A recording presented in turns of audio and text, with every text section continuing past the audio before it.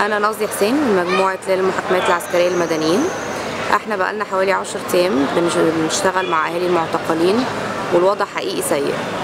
من أول 25 يناير 2013 عندنا 255 معتقل، نسبة كبيرة جدا منهم أطفال 12 13 14 سنة محتجزين في نفس الأماكن مع الكبار في معسكرات أمن مركزي. ظروفها سيئة جدا، متوجه لهم تهم من نوع الشروع في قتل ضباط، حرق مدرعات، ترويع المواطنين، مقاومة قوات الأمن، إتلاف فندق السمراميس، بالرغم من الفندق نفسه شكر الثوار إن هم تدخلوا وقت ما كان بيتم الاعتداء عليه. احنا عندنا عدد القُصّر اللي تم القبض عليهم المرة دي أكتر بكتير جدا من أي قبض تانية. عندنا أعداد ناس مختفيين، يعني بيتبلغ بلاغات اختفاء ان الناس اتقبض عليهم واحنا مش قادرين نوصل لهم كتير جدا.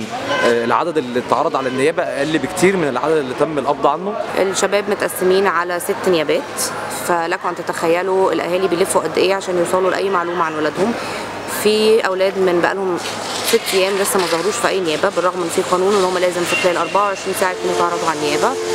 فالوضع فعلا سيء. ابني اسمه مؤمن نجيب محمد صالح، عنده داخل في 19 سنة، وغايب عني عن البيت من الساعة 2:30 يوم الأربع اللي فات.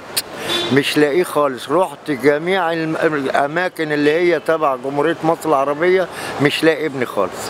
جبل الأحمر، اسمها ايه ديت اللي بيقولوا مدينة السلام، رحت المقطع، نادي المقاولين، كله حتى اللي في اسمها ايه جنب السجون دي، اسمها ايه اللي فوق ترى.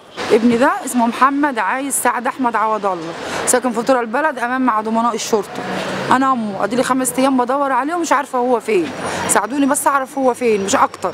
انا ابو محمد صلاح 17 سنه، ابني مختفي من يوم الاربعاء الساعه 6 مساء لحد دلوقتي مش لاقيه خالص على مستوى مصر. رحت الاقسام كلها، ورحت طوره، ورحت السلام، ورحت نادي المقاولين، ضغط على الواد مش لاقيه. انا دلوقتي اروح فين؟ انا ابني مش لاقياه بقالي 4 ايام مش لاقياه. خدوه من كبر على كبر قصر النيل وهو بيجيب لبس، مش عارفه راح فين. ودخنا جميع المحاكم مش لاقياه. اروح فين؟ والله ابني غايب بقاله 3 4 ايام، ما نعرفش عنه اي حاجه. فيا ريت تدلونا على نعرف ان هو فين، ان كان بيتضرب بالنار او كده نعرف. عندنا القبضه المره دي عدت ارقام فلكيه بالنسبه للقبضات حتى في عصر حسني مبارك. احنا رجعنا تاني، الناس بتتاخد على معسكرات الامن وبيتعذبوا هناك وبيترمى عليهم ميه مالحه وبيتقلعوا هدومهم وبيتضربوا، وفي ناس بتقعد في المعسكرات اكتر من يوم ما بيتعرضوش على النيابه وما بتحققش معاهم. اخر معلومه عرفتها اللي هو اتقبض عليه عند ميدان التحرير. اخر حاجه دي عرفتها، ومش عارف انا اروح فين. انا دلوقتي دايخ من المحكمه دي للمحكمه دي للمحكمه دي، مش عارف اوصل للواد، ولا حد عاوز يدلنا من الشرطه خالص. ساعدوني اعرف محمد بس فين مش اكتر، عايش او ميت. ميت ادونا ادفنه، عايش عرفوني طريقه. ارحموني وقولوا لي ابني فين عشان اعرف انام، عشان انا من يوميها، من يوم الاربعاء ولا اكلت ولا شربت ولا نمت لغايه دلوقتي. عاوز اضمن ده ابني، اصغر واحد في ولادي، ومش عارف هو فين. عشان خاطر ربنا المسؤولين في البلد يعرفوني ابني فين. الظلم والقهر والعنف والتعذيب اللي شفناهم في ال10 ايام اللي فاتوا حقيقي مفيش كلام يوصفهم. يعني الاهالي بيلفوا على المشارع والمستشفيات والنيابات والاقسام ومعسكرات الامن المركزي على امل ان هم يطلعوا باي معلومه عن ولادهم، اي معلومه، لان هم في منهم بقى لهم 6 ايام ما ظهروش. في اطفال عندها 12 و13 سنه محتجزه في معسكرات امن مركزي من غير اكل، من غير بطاطين، من غير اي حاجه، واهلهم ما يعرفوش عنهم اي حاجه.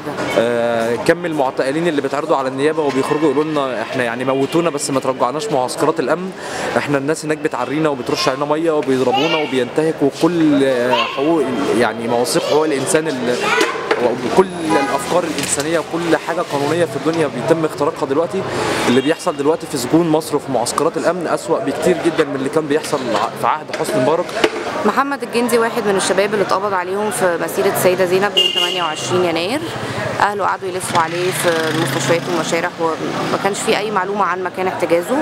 لقوه في مستشفى الهلال في غيبوبه من كتر ما اتعذب. هو كان في معسكر الضرب الاحمر غالبا، الجبل الاحمر اسفه. لقوه في الغيبوبه من كتر التعذيب والضرب اللي اتعرض له.